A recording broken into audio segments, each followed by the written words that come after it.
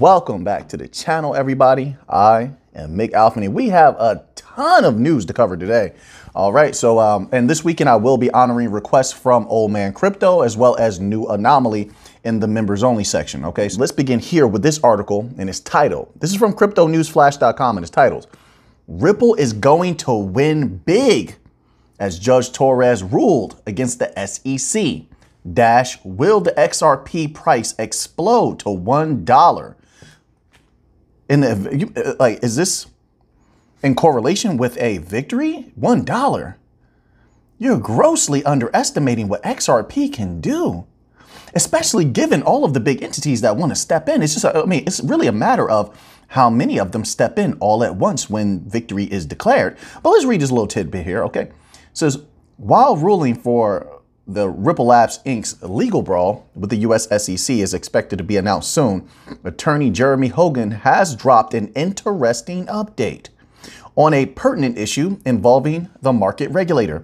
On Twitter, Hogan highlighted that Judge Annalisa Torres previously rendered a verdict against the SEC in a matter involving mining firm Rio Tinto. Interestingly, the SEC filed an appeal against Judge Torres' decision. Wow, really? Hoping for a better outcome. However, according to attorney Hogan, the appellate court upheld Judge Torres' decision. This is all amazing news. Very handy, right? I'm keeping this in the back of my mind. But let's continue on here. It says, I was just reminded, this is the tweet from Jeremy Hogan. It says, I was just reminded of a case in which Judge Torres ruled against the SEC on a key issue. The SEC appealed. The appellate court upheld Judge Torres. SEC versus Rio Tinto. Then it says here, just don't ask how long the whole process took. Okay, so listen, we all know it's in the hands of the judge. We're not sure how long everything is going to take. I think that we find something out in 2023. We went over the timelines in that video yesterday, and they gave some interesting timelines, okay? I think once that does happen, boom, the boom begins in 2023. Then we know about MiCA legislation in 2024. You can kind of see where my timeline is going.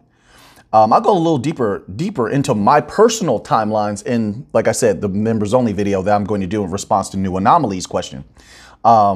But then you have MiCA legislation in Europe. That's big money over there. We can run wild over there in 2024. So now what we're looking at, if we get a positive outcome in 2023, we can begin to run wild in the United States. You're going to get this initial pop, but for investors like myself, Ahab investors hunting the white whale, looking for that big money, it's just a beginning there, right? So we can start to actualize some of those partnerships. And it depends. If it happens in the middle of 2023, it happens in June, like they anticipate, one of the dates they anticipate, then we have a little bit of wiggle room to run wild and bring in some more partnerships, actuate some, maybe get some things up and running, and that could affect the price. Okay. But it all depends. See, these things, we have to be very adjustable because we're going by catalyst and variables that, a lot of them are unknown variables, or they're rather very adjustable variables, right? So let's say I'm thinking that way if we get a positive outcome around the June time. But now remember in that video yesterday, they also put forth the idea that we could receive a positive outcome somewhere around December. Now, keep in mind, no one really knows, only the judge. No one really knows. But let's say it happens around December. That's not a lot of wiggle room to really get to actuate things in 2023, obviously, right? That means everything will be pushed back to 2024, which means that the timeline will have to be adjusted again. I'm trying to take a very, very rational approach here, okay? So, but that's not a bad thing in my humble opinion. 2024 is not that far away, but if indeed our freedom, our regulatory clarity, the ability to actuate on some of our partnerships in the U.S. gets pushed back to 2024, then we're looking at both the rise of the XRPL and XRP in the United States and in Europe at the same time. You tell me what that can do to that price. You let me know. What do you think? I mean, this is a team game over here. I'm not here just to tell you something and hope that you believe it or anything like that. I'm not here to convince you, but let's exchange ideas. You tell me can you imagine right? Whether it's set up or not. Some people believe this is on purpose. Can you imagine if we got regulatory clarity in the US and we have regulatory clarity in Europe at the same time and we could scrape up those trillions? Now, of course, listen, another variable I'm taking into account, another mechanism is obviously how fast can they actuate on these partnerships? Do they actuate on these partnerships? We have to watch all of that, okay? I just don't want to just go off of hopes and dreams. I need to see things and I'm going to adjust my thoughts accordingly. Of course, I'm in this for the long haul, but still, in order to know when something is going to happen, I need to pay attention to all of that. Okay, let's move on to another article here. All right, because I want to try to get through a good amount of these. So this next article here is from fxempire.com. Check them out. I was thoroughly impressed with this article. Let's begin here. This section is titled U.S. Recessionary Jitters and SEC versus Ripple Silence Weighed. It says there were no SEC versus Ripple case updates to garner investor interest. The lack of court rulings left XRP investors on tenterhooks. Not me, not the type of investor I am. I mean, look, there's a lot of different types of XRP holders, and we're not all the same. We're in the same team. We're all Spartans carrying our shields, all warriors. No doubt about that. But we're all different. So like individual like myself, we're here for that big money. Then you have some people that are looking to scrape at a low. They're sitting on a ton of XRP, by the way, so it doesn't take a crazy price for them to see delicious gains. And they're going to scrape some off the top, right? They have different percentages where they're going to scrape and different prices where they're going to scrape different percentages off the top, right? So, I mean, you have investors like that. So, no, I don't think any of us is shook. I don't think any of us is getting our ankles broken, for lack of a better word. So no, I don't think investors are on tenterhooks. We're just being patient. And I think people are excited, very excited, right? And XRP Army has a lot of fire in their belly, like you wouldn't believe. Same thing with XLM holders. A lot of overlap there. Let's continue on here. It says U.S. economic indicators weighed on XRP in the broader market during the afternoon. The latest round of U.S. stats revealed more cracks in the U.S. economy as the Fed perseveres in bringing inflation to target. Really? You believe that? All right, I can respect that. I'm going to respectfully disagree with you on that. And I think they're about to make a tremendous mistake, but we'll go over that another time. It says initial jobless claims increased from 229,000 to 242,000. With non-farm productivity sliding by 2.7% in Q1, farms are about to have a big problem as well with certain things that they're trying to do where, well, I'll be careful with that. We'll cover that another time. But farms are going to have a big problem. Same problem they're having around the world where they're requiring them to negate certain ingredients, or chemicals rather, that they're using to make soil fertile, right? Certain entities have a problem with that. But if they do that, that would be a very devastating hit to the farming industry. Not to mention, not only that, but they're just large companies in the government with eminent domain, I believe as well. The use of that have been buying up a lot of farmland. Listen, all of these industries that have been damaged, I'm telling you now, and it's just my humble opinion, I could be wrong, but all of these industries, real estate, they're going to need DLT. Farming, they're going to need DLT. Look, the ability to move capital, the ability to fractionalize, how you can sell something. It gives you access to so much more capital. Just like, let's take real estate. Definitely needed, especially commercial real estate. Look, you can fractionalize this building. We don't have to sell this building all as one, under one price, right? So you have an overall price, but we fractionalize that building. We sell it to 100 people. We sell a piece to 100 people. It makes it much easier to move. And let's get some capital going right now. Instead of selling it to one entity, we can sell it to like 100 different entities, right? And it still adds up to the same amount. They need DLT. That's the new financial system. XRP makes it through this. XRP XLM Algorand, the bank coins will have clarity together, in my humble opinion. Their use cases are too similar.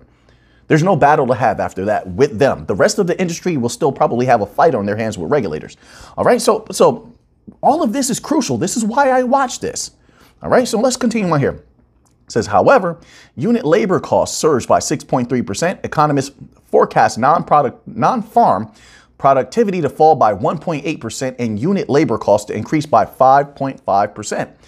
Significantly, the latest economic indicators wiped out bets of a June interest rate hike. According to the CME Fed Watch tool, the probability of a 25 basis point in June interest rate hike fell from 16.3% to 0%. Okay. Whoa. For over 24 hours. In contrast, the bets on a 25 basis point interest rate cut increased from 6.6% to 9.2%. Okay, I see there's a balance there. That makes more sense to me after I read the next part. Oh man, somebody left a hilarious comment in the comment section yesterday. They in their comment, they used a few of my keywords: modicum, bevy, and myriad. I do use those words a lot. I do use them a lot. Oh man, we have some good commenters here. Hey, one time somebody spoke to me in Latin. You know how rare it is for those of us in the world who communicate in Latin? Oh, we have some brilliant commenters. I thoroughly enjoy it. I really do. And I love to see that there's these very high intellectual people and clever people and fun people and people with love in their heart still out there in the world. I like that.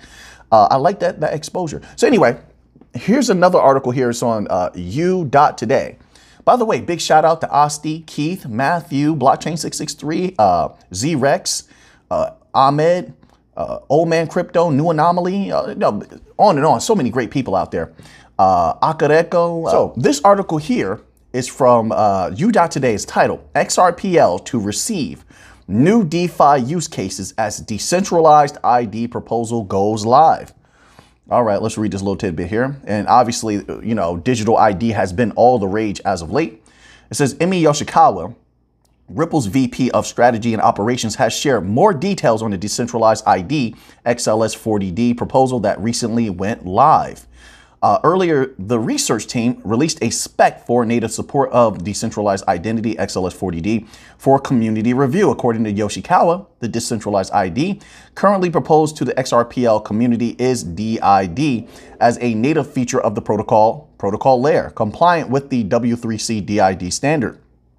They're moving rapidly with this, and I understand why. Let's continue. It says the World Wide Web's consortium, W3C, standardized decentralized identifiers enable verifiable self-sovereign digital identities. Are you sure about that? Self-sovereign. So they're not, I'm not sure if I remember. I know I believe Hedera is quantum proof. Algorand is quantum proof. Are these quantum proof? Do they need to be quantum proof? So I have questions. Let me continue on here.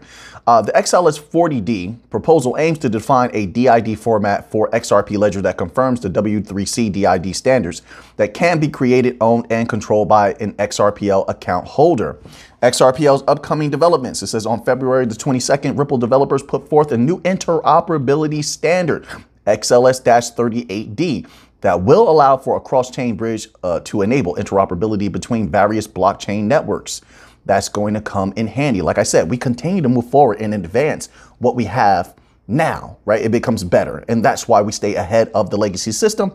And that's great. That's another reason why they're going to need us. But let's continue on here. So regardless of the underlying protocols or programming languages used by different blockchains, the proposed standard will allow users to transfer digital assets and data between them. All right. So listen, this is going to feed into an article at some point soon, within the next few chapters. I have an XLM based article, and it's about the White House. Actually, it's all like, listen, all of these central banks, governmental entities have been going wild about digital ID. So this is going to be something major. OK, let's move on to another article here. Oh, so actually, this is the article now. This is from beincrypto.com, and it's titled U.S. government wants to lead distributed ledger innovations. It says White House unveils strategy for digital identity and distributed ledger.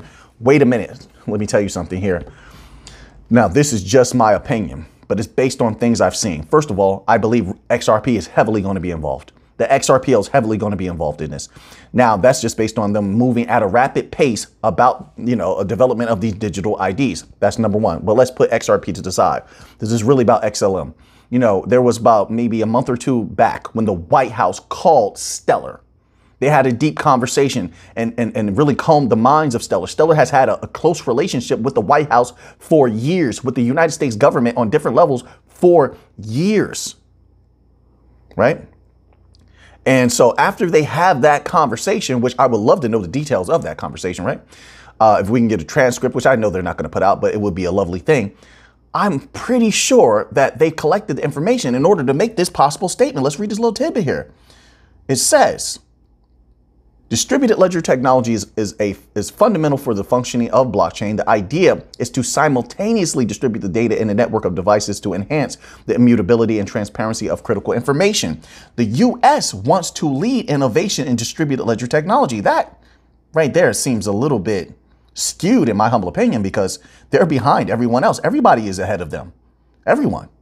But let's continue on. It says, on Thursday, the White House released a U.S. government national standard strategy for critical and emerging technology, unquote, report. The report mentions the government's ambitions to lead in 8 new areas. So this could be an indication, like I said, we've been discussing it this year, that they're ready to so-called flip the switch. But they're behind everyone else. Simple as that. Let's go ahead and get this done. We just need regulatory clarity and then get out of the way. Let us do what it is that we do. And I think you're going to see these things fly. But it'll take time. Everything will happen in waves and degrees. That's exactly how I think. There's a multitude of timelines for various use cases and industries that will be using these particular technologies, especially like on Stellar as an example. But let's continue to read here. It says, the report mentions the government's ambitions to lead in 8 new areas, such as artificial intelligence, machine learning, digital identity infrastructure, which obviously is going to run across chain, definitely could run across Stellar, hence why they've been, they've been working very hard to advance and focus very heavily on smart contract capability, things of that nature. It says, and DLT, distributed ledger technologies, that's us. And they just had a conversation with Stellar. Listen, I believe Stellar is going to have a heavy hand in this, but like I said, it's just my opinion. But based on them having that relationship and that conversation, they made it, they definitely made us aware that they were called by the White House or contacted by the White House and had an exchange of information of sorts. Why would they do that? They were excited about it. So it must have been something potent happening. Then we have this. You tell me what you think. I think they're in on it. I think Stellar's going to do a lot in the United States once the opportunity is there. I really do. It says, report for a critical and emerging technology mentions a proactive and sustained long-term approach is required to ensure that the United States remains a global leader. That's already over. I mean, everybody, like I said, everyone else is ahead unless they know something we don't and they're able to actuate everything at a rapid pace. That's the only way that that could work, and them to take that leadership position once again. Other than that, I don't see it happening. Like I said, if they issue regulatory clarity, get out the way, let Stellar and Ripple do what it is that they're best at, Algorand as well, then yes, I think that they can catch up quickly. And they would have to support everything that Stellar and Ripple and Algorand are doing, which would be very beneficial and positive for everybody across the board. So it says a proactive and sustained long-term approach is required to ensure that the United States remains a global leader in contributing to the development of fair, merit-based standards for critical and emerging technology. That is, right now, that's laughable, but we'll see what happens over this next little short period of time. Okay, so now let's go here. This article is from finance.yahoo.com and it's titled, Brace Yourselves. Banking crisis. It says, having ridden to the rescue of California lender First Republic over the weekend, JP Morgan's superstar boss had a message for financial markets. Its shotgun takeover of First Republic heralded the end of the crisis. Really, you really believe that? Now watch how this flips back on this particular head of JP Morgan. Shows that they don't know what they're talking about. Let's continue. It says, he should know better than to be drawn into realms of speculation about things he has no control of. Exactly. It says, but then Wall Street is so differential to figures like Damon that they start to believe they can walk on water. Still, the speed with which Damon, which is the leader of JP Morgan, Damon's words have come back to haunt him comes as a shock. A mere 48 hours later, and it looked as though the game was up for yet another regional American bank, Pacific West. We've been reading about it all day long. Another bank is in trouble. They're dropping like flies. Like flies. You tell me they don't need us. It says here, Yet another regional American bank, the fourth since the end of March. That's mind blowing. And yet you have Jerome Powell saying everything is okay. You see how they try to rock you to sleep? They try to rock you to sleep while you drown on the Titanic. Oh, it's not sinking while the boat's going under the water. Water's hitting your ankles. They're still telling you everything's okay. Right. Okay. New financial system coming in hot. They literally need us. And we don't need them. We could do it outright. Wallets, we could issue wallets outright. Anyway, says the following morning, Western Alliance, my apologies, says on Wednesday, shares in PacWest plunged by as much as 60% in after hours trading, prompting the bank to announce that it was seeking salvation either through emergency cash call or, like its stricken rivals, in the arms of a bigger competitor. The following morning, Western Alliance was forced to deny it was exploring a fire sale despite its price plummeting 40% at one stage. Zions Bancorp and Comerica were also under the microscope. Keep these banks' names in your mind. Write them down. We need to keep an eye on them. All of these are pieces to the puzzle. All of these can affect how quickly the new financial system gets deployed.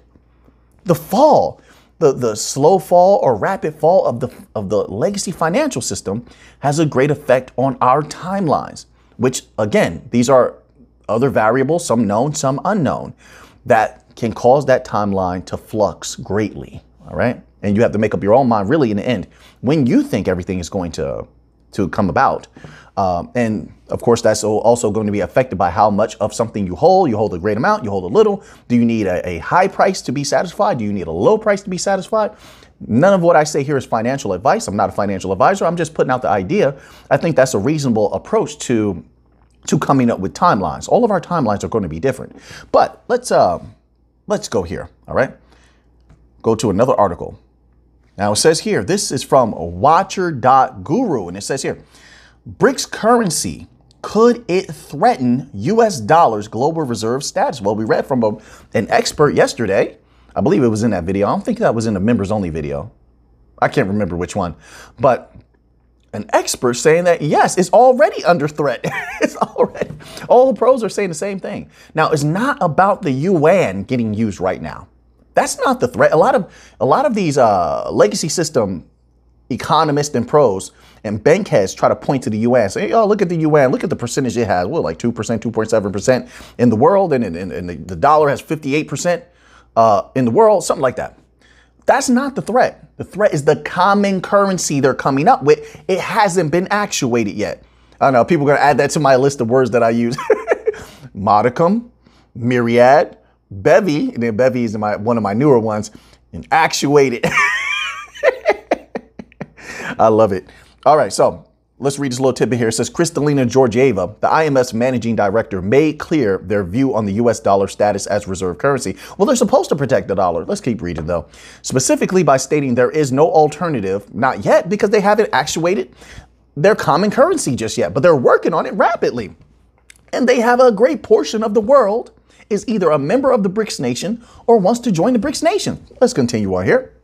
It says specifically stating there is no alternative while assuring she, quote, does not see it coming anytime soon. She's supposed to say that. They're supposed to say that.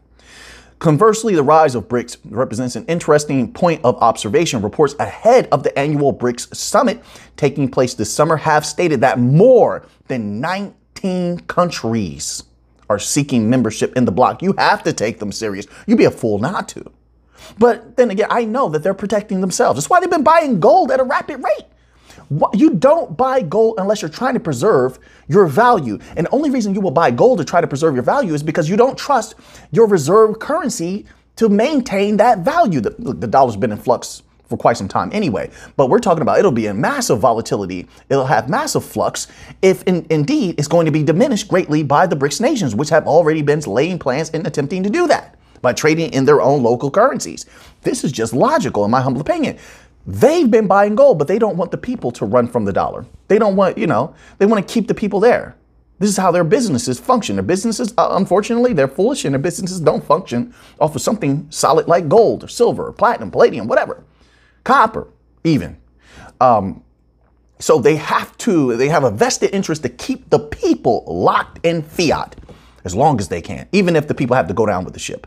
But let's continue on here. It says, nevertheless, the expansion of the collection to 24 countries would garner more than 47% of the world's population and 37% of the world's GDP. That's power. And that's not where they're going to stop either. There's so many different things that they can do to have an impact on the dollar. And here's the thing, the United States hasn't taken any type of evasive action or protective action. They're not guarding themselves. That's what's strange about this. And this is why a lot of people say they believe that is planned. They're not guarding themselves against whatever attack is coming. You tell me. If you think differently, I'd like to hear it. It says, additionally, BRICS nations are major oil producers. This is what I'm saying. They have a lot of power. It's not just about the numbers we heard. It's about what they can do. Major oil producers, which would lead to the dethroning of the petrodollar. Currently, the 5 nations are vital contributors to the world's oil production. Moreover, Saudi Arabia has already shifted its international oil settlements, recently utilizing the Chinese yuan. Yuan is not the threat, though. It says a step that is critical for eventual establishment of a BRICS currency. Moreover, Argentina announced that it would settle international deals using the Chinese yuan as well. It's just a placeholder for the BRICS common currency. That's all. Signaling a similar turn away from the greenback, subsequently setting in motion a global de-dollarization trend that feels difficult, if not impossible, to reverse at this point.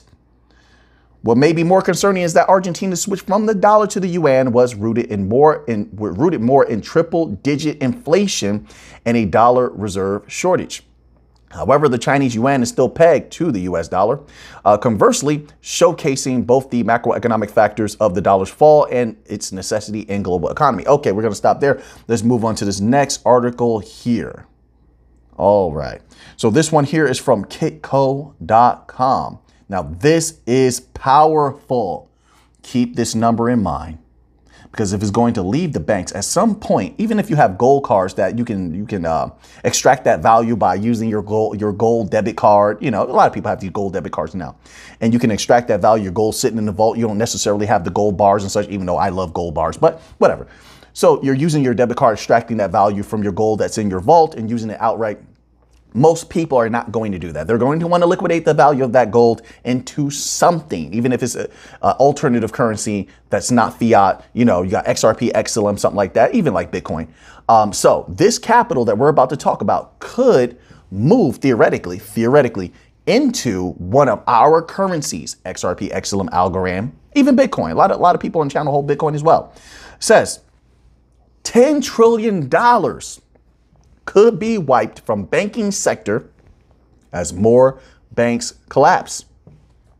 Of course, it has a little thing here about Bitcoin as well, but I'm not a Bitcoin holder. So even though, hey, all power to Bitcoin holders, more power to them, and hopefully they do well, I just don't read that part because I have no interest in it. Right? So let's go here. So it's $10 trillion in equity could be wiped out from the banking system as more banks fail, according to Greg Foss, Bitcoin strategist and executive director at Validus Power Corp.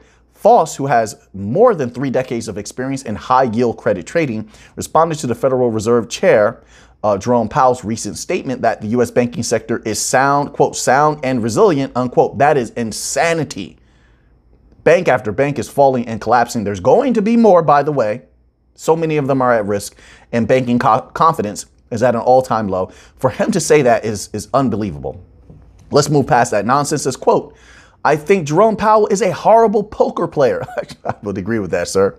I'm a great poker player, by the way. If you ever want to play, trust me on this, I will wipe the floor with you. But anyway, let's move on here. It says, unquote, Foss told Michelle McCrory, lead anchor and editor-in-chief at Kitco News, quote, there's another shoe to fall for banks.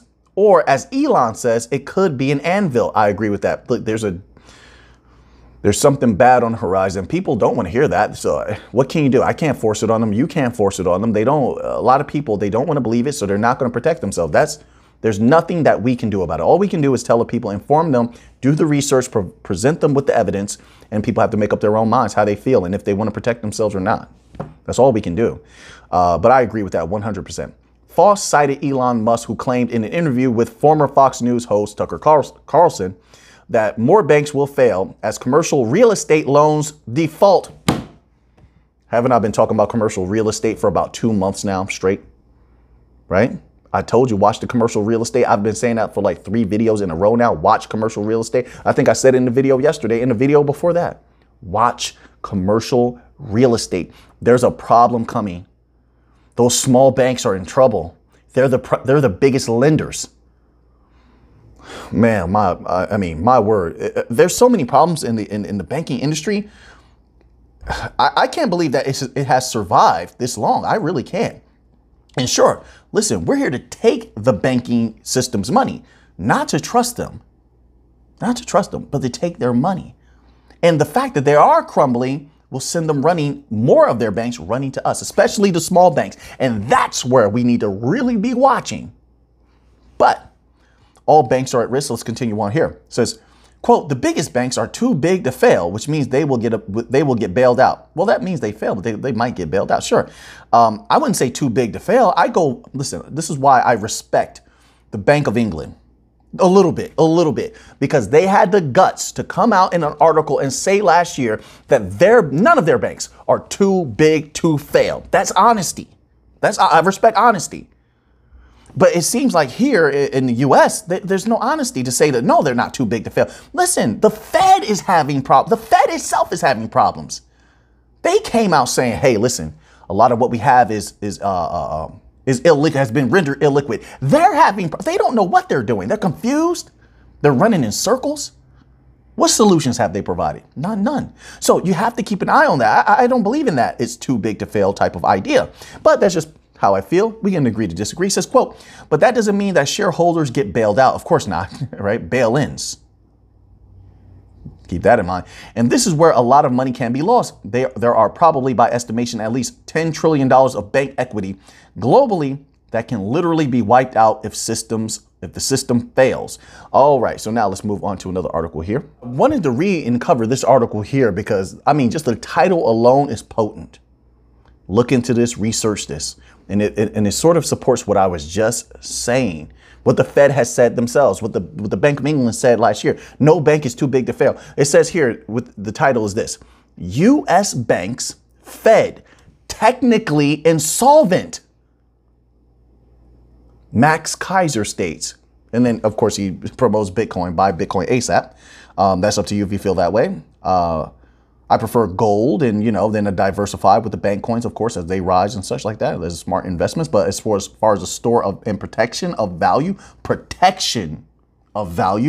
I'll go with gold every single time. A little bit of silver, too. Sprinkle a little silver on top. It says prominent Bitcoin supporter Max Kaiser has taken to Twitter to comment on the recent collapse of First Republic Bank. This was not the first large U.S. bank that has gone down. Well, we know that. Let's skip that little part. Then it goes into Silvergate Bank and Silicon Valley Bank. Of course, it says he repeated now saying that the world of fiat money is disintegrating. Yes, well, us researchers in the Bankcoin family have been saying that for quite some time. It says, and quote, it's all going to zero against Bitcoin. Okay, if you feel that way. It says Kaiser believes that banks in the U.S. are now technically insolvent, and quote, so is the Fed. Well, we could say that for a long time, actually. Just look at how the banking system works, right? It's very, very questionable. Very questionable. It says prominent crypto analyst Michael Van de Pop. My apologies if I mispronounced that name. My apologies. It says also believe that banks failing now is bullish for the flagship digital currency. It's bullish for the bank coins. People need a safe way where their capital is not going to get taken from them, right? In the future, which we can have acceptable stability, just like gold. I've said this before, right? They're going to need mechanisms and systems and wallets where they can store their capital, move their capital through, especially P2P. And we can get some cards going, a myriad of cards. We can get a myriad of cards going, debit cards and credit card style cards. We're pretty much the replacement of the legacy system. That's what we are. I know we've been congealing with them, but as they're rapidly collapsing, there's no telling how much of them is going to be left. And we can do all of that. So that capital can definitely come into the bank coins, in my humble opinion. That's what they're made to do, literally. Right? All right. So I think that's where a Bitcoin will get some. There's enough money to go around. Bitcoin will have its fill. It's always that way. And they've done a good job of making Bitcoin better. But XRP, XLM, Algorand are going to have a big fill of it, in my humble opinion. I could be wrong. I'm not asking you to agree with me. I could be wrong. But that's just personally how I feel. We can take a big chunk of it. I'm not saying that is a guarantee. We can take a big chunk of that. I think that we will serve the purpose that we have been made to serve. And yeah, that could definitely have an impact on that price. But that's just my humble opinion. So this is something to keep in mind. Technically Fed, technically insolvent. Now, here's another thing I want to throw in there. Just keep in mind how the rest of the world is trying to switch to, commodity-backed assets, and the U.S. has not. You cannot have a fiat currency in the world where the bulk of the world, which most of them are trying to join the Brics nations, are trying to move to commodity-backed assets. And you have something that's backed by nothing. What? Your military might? What is it? And then some of the countries that you were before, this is what they say, you were protecting, have also left that protection that you offered, and they're going to members of the Brics nation now that they feel more secure, right? We all know who those particular countries are, who have been greatly castigated. So I don't think that they're going to be rejoining the fold with the West and complying with the West. So that's going to be damaging to fiat currencies as well, right? So I keep that in mind also. So now let's move on to another article here.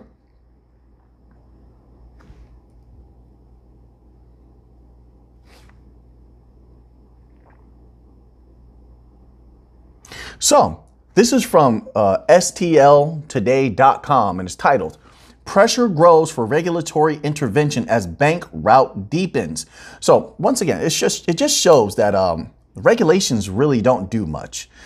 It couldn't stop the banking system from going down, but let's read this little tidbit here. It says, "Pressure is growing on U.S. regulators to take further steps to shore up the country's banking sector as renewed rout in regional lenders shares force PacWest Bancorp to explore options to bolster its balance sheet. Wall Street executives and bank analysts called for regulators to quickly provide more protection for bank deposits and consider other backstops, arguing only an intervention could stop the crisis from spiraling. Although it was unclear if the authorities would step in. Quote, investors are clearly continuing to focus on remaining players that are deemed the weakest, unquote, wrote UBS banking analyst Erica Najarian on Thursday. Quote, to stop the cascade before the market literally drives more bank failures. We wonder if it's time for the Treasury and the Fed to step up and potentially create some sort of backstop. I mean, I don't think it's just the markets. The markets are taking advantage of it, but I mean, it's the banks themselves that have failed themselves. And it is the central bank that you're asking for help that has failed them as well. Tell me your long-term bonds have not been hurt. Yes, they have. Yes, they have. Interest rates, just a disaster when it comes to long-term bonds. All right. So now,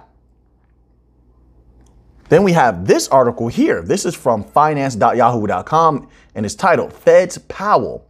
Don't assume Fed can shield U.S. economy from debt limit default. We never thought that. We don't think that. Respectfully, you haven't been able to shield your own banks, let alone the entirety of the U.S. economy.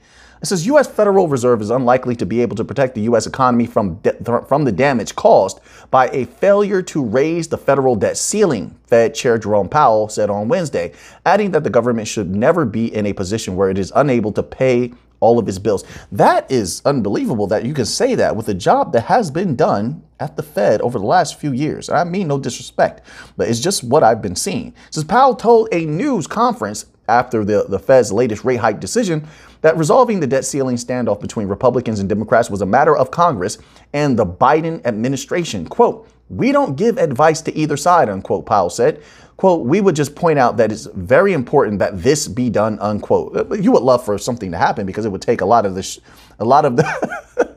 weight off your shoulders, and it would take that sword of Damocles from over your head. It says a U.S. default would be unprecedented and have, quote, highly uncertain, unquote, and, quote, quite diverse, unquote, consequences for the U.S. economy. You don't say. We know that, sir. We know that. It is just one more sign that these systems within the United States are highly broken, fractured, and, you know, corruption and decay. has reared its ugly head. And, listen, this is why you've had so many meetings with the distributed ledger technology companies that have been advising you, hey, listen, we can help you solve some of these problems. They're trying to bring different ideas to the table. You rejected that. And it seems like this is maybe a controlled demolition. This is what a lot of my subscribers have said. And I think at this point, I'm beginning to concur, because you haven't taken any measures to protect yourselves against these particular things. And you haven't operated with a clean logic. Just in my humble opinion. There's no clear logic on this. So now let's move on to this next article here. I wanted to get to this one here because it's very interesting. I see a few states doing this. And then, of course, this moves, simultaneously with a lot of other countries and states around the world who are also trying to move to commodity-backed assets, right? So this is from shiftgold.com, and it's titled, Texas Committee Passes Bill to Create 100% Reserve Gold and Silver-Backed Transactional Currencies. Keep in mind, when Stellar had it was like a senator or congressman, one of them, said that they wanted to speak to Denell Dixon a little bit more about Stellar. I always keep that in mind when it comes to Texas. That individual is from Texas. I don't believe they had one meeting. There's no way you have one conversation, one meeting, if you're that interested in Stellar. I'm pretty sure they had a multitude of them, but we'll keep an eye on that. Right now, everything beyond that is just speculation, right? It says on May the 2nd, a Texas House committee passed a bill to create 100% reserve gold and silver-backed transactional currencies. Enactment of this legislation would create an option for people to conduct business in sound money, set the stage to undermine the Federal Reserve's monopoly on money, and possibly create a viable alternative to a central bank digital currency. Well, it's going to make a capital that is actually safe for the people to use. 100%. That's the primary thing. Make sure that the hardworking people on the ground have something safe that they can pay bills with, buy food with. OK, so that's really what's important here, in my humble opinion. It says here, Representative Mark DeRazio introduced HB 4903. So now we can actually look it up on March the 10th, and it has since garnered a bipartisan coalition of 42 co-sponsors. The legislation would require the state comptroller to establish and provide for the issuance of gold and silver, and also establish digital currencies that are digital currencies. Stellar is in the game. Listen, XLM is in the game. Stellar's in the game until I see different. And if I see different, I will adjust my thinking. Let's read it again. And silver, it says, and also establish digital currencies that are 100% backed by gold and silver. There's no one easier to issue on than Stellar. Oh, I'm getting excited now. Let me calm down. It's the end of the video. And 100% redeemable in cash, gold or silver. Oh, I like gold. I like silver too, though. I like silver. I like platinum. It's okay too. I'm always taking shots at platinum. I just like it. I just like doing it. Platinum is okay. I'm just messing around, just fooling about. It says, it is defined as, quote, a precious metal stamped species is defined as a quote, precious metal stamped into coins of uniform shape, size, design, content, and purity, suitable for or customarily used as currency, as a medium of exchange, or as the medium of purchase, sale, storage, transfer, or delivery of precious metals in retail or wholesale transactions. In establishing a gold and silver specie, the comptroller would be required to authorize the Texas Bullion Depository as issuer and ensure that the holder of the specie may use the specie as legal tender in payment of debt and readily transfer the specie to another person. Okay, that is huge. That's a huge development. We need to keep our eye on this. All right, so now, I have 1, 2, 3, 4, 5, 6 more articles, but I'm going to leave it at that.